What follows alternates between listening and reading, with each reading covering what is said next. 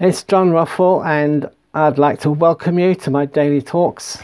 I'd like to bring 3 small pointers to us today based on the idea that God is love. Now, we know that He is love, but we don't always see that love. But God's love is, first of all, is unconditional.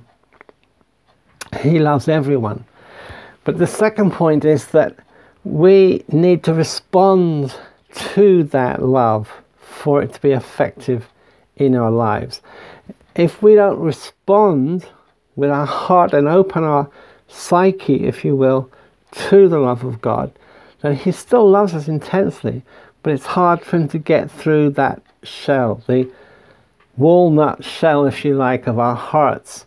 And sometimes it takes us a lifetime to reach that point where we're willing to say, God, I accept your unconditional love, and I accept your forgiveness, and I accept all of the blessings you have for me. Now lead me on from here. So we know imperfectly, obviously, we are not perfect. We see through a glass darkly at this stage. If God is this unconditional love that we've said, He's unconditional, then we have to open a door to Him.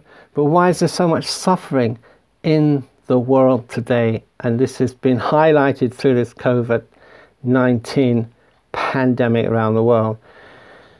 I would suggest that it's because as a human race, we have gone the opposite direction from our Creator's design for us to be in communion with Him. And in a sense, we're a race that's in rebellion to God. There's born of the Spirit believers who are connected with God through Christ, and there's those that don't want anything to do with God. And so this world lies in the lap of the wicked one.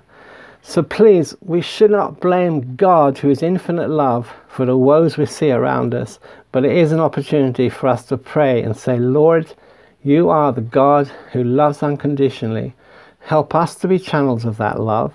Help us to receive that love, and help us, Lord, to pray for those who have yet to experience that love and tragically are suffering the consequences. Sadly, many people suffer the consequences of sin who have done nothing themselves to warrant that. But God knows what He's doing, and He has an eternity where we can be in total union, free from pain. Weeping may endure for a night, but joy comes in the morning. So what we see as great tragedies, God will always turn around. And at the bottom line is, God never fails. His love is infinite for you and for me. And so I think if we can rest in that fact and try to embrace it and accept it, we're going to be it's going to be a lot easier to get through these days that we're facing ahead.